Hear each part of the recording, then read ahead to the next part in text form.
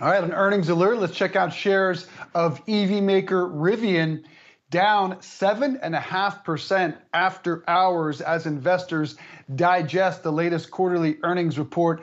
Not too thrilled with them. What about Michael Schlitzky, D.A. Davidson Managing Director and Senior Equity Research Analyst? Good to see you, sir. What is your reaction to the numbers from Rivian just released?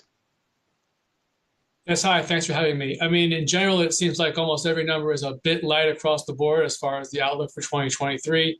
Some of that's actually a positive. So certainly the production outlook, the EBITDA outlook, were a little bit light. The CapEx outlook also a little bit light. That means that they'll actually be spending a little bit less money than people may have thought of. So that might be a positive. But in general, most of these numbers do seem a bit light versus what everyone was probably thinking. Michael, in terms of the biggest challenges ahead for the company, certainly higher costs, one of them there. And in terms of how the management team navigates this, potentially turns that around, what do you think the timeline realistically looks like on this? You know, I'm not so sure they need to turn things around. They kind of need to speed things up. They had mentioned in their release that they're working with suppliers, not just on getting more and more parts or more components, but also trying to get better pricing. So those kind of things, they're saying, look, our company is now making 50,000 units this year, not the 25,000 or 24,000 from the prior year. We should get better pricing here. And so certainly when they make those kind of asks, there's going to be some pushback.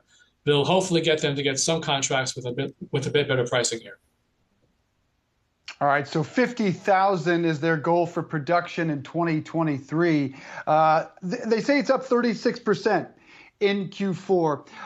You see a price target of $23. That's down from $27. Why are you cutting their price target, and why the underperform? Yeah, the underperform is really based upon the fact that, look, every EV company that I've covered has just faced a multitude of bad news throughout the first few quarters of production. No change here. This is exactly like everyone else has been experiencing. And it has been, like everybody else, tough for their stock price, and that's happening here. In this case, they're putting out a production number that is probably not enough of a growth rate in 2023 compared to the ending growth rate of 2022. They're already at 10,000 units in 2022.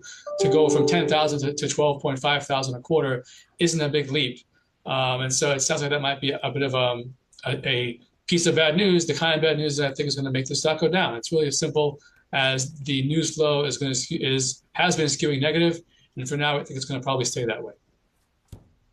Yeah, they boast of 10 million packages delivered in terms of that partnership with Amazon. When will the investor story start to include that Amazon partnership? And what's the cash situation there at Rivian? What are we doing next? I'm doing ANC. Yeah, I do think that part of the investor thesis already has Amazon included in there. Certainly, there's probably a bit more to go. I think they've got to get more Amazon vehicles out on the roads.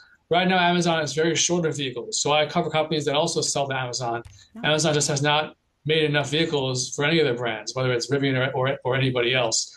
So they have to have people to take those vehicles and then to actually deploy them. That's been a big challenge. But once that happens, that will make it a bigger part of the Rivian story.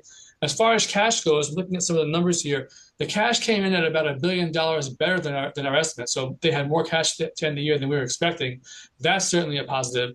EBITDA for 2023, that was roughly just a little under $500 million worse than we were expecting.